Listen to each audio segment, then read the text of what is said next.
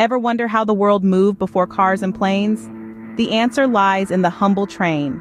Now imagine, if you will, the early 19th century, a time of horse-drawn carriages and sailing vessels, when the concept of speedy transportation was as abstract as a dream.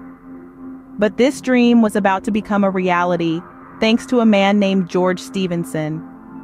In the year 1814, this innovative engineer introduced the world to the steam locomotive, a machine that was destined to change the face of the planet. A hulking beast of iron and steam, Stephenson's locomotive was the first of its kind, capable of hauling heavy loads at speeds previously unimaginable. But this was just the beginning.